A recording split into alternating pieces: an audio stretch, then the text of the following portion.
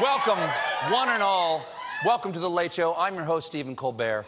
You know,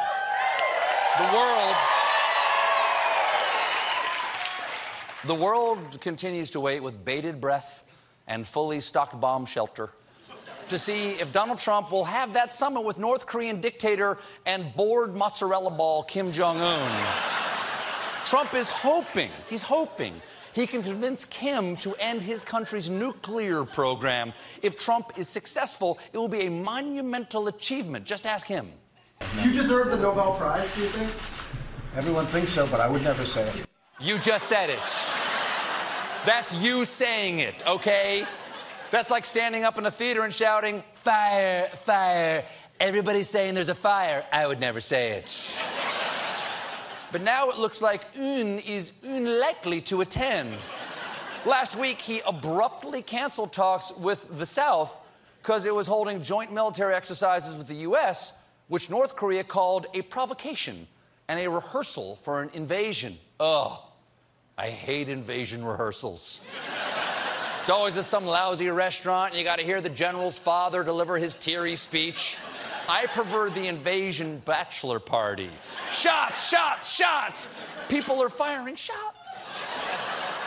Then, Kim Jong-un got really upset over comments made by National Security Advisor and Muppet on trial at The Hague,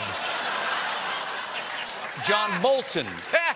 When Bolton said that North Korea must commit to a disarmament similar to Libya 2004, when Libyan leader Muammar Gaddafi agreed to give up its nuclear program in return for sanctions relief. Well, that turned out okay for Gaddafi, right? Can we ask him? Can we ask parts of him? Oh, well. What's more, Gaddafi fans here tonight. Wow. Really? Gaddafi? Really? Okay, I'm telling your mother. Then, Tuesday, when Trump met with South Korean President Moon Jae-in, he admitted the talks could totally collapse. But he's super chill about it. There's a very substantial chance that it won't work out, and that's okay. See what happens, whether or not it happens. If it does, that'll be great. It'll be a great thing for North Korea. And if it doesn't, that's okay, too. Whatever it is, it is. What? No, that's exactly not okay. Whatever it is. Peace, war, whatevs. Either way, I feel my bone spurs flaring up.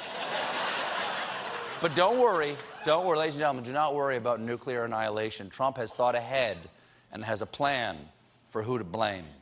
The president of China, President Xi, could be influencing Kim Jong-un. I think that President Xi is a world-class poker player. As opposed to you, who couldn't win at poker when you owned the damn casino. But...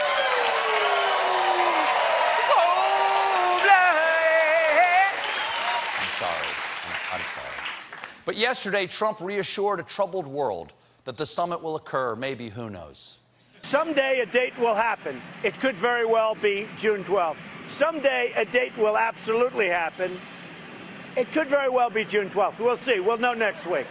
Did the President of the United States really just say, someday a date will happen? I would call to complain if that was written inside a fortune cookie. Someday a date will happen. Maybe June 12th. Could be next week. Could be 3 weeks. Nobody knows when June 12th will be. I think it's based on a lunar calendar like Easter. And 2018, I think, is a leap 12th. But they better meet. They better meet.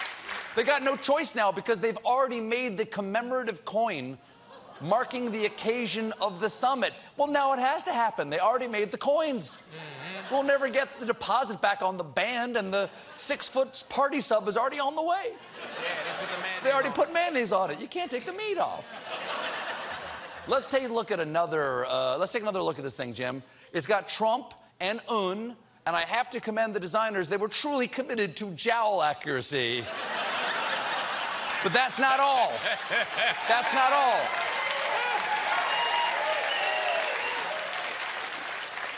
The back shows Air Force One escaping the Mueller probe. And is this an exclusive, right? We've gotten here at the Late Show, we have received a exclusive sneak peek of the new coin celebrating Mitty's peace. It's just a carton of eggs labeled chickens.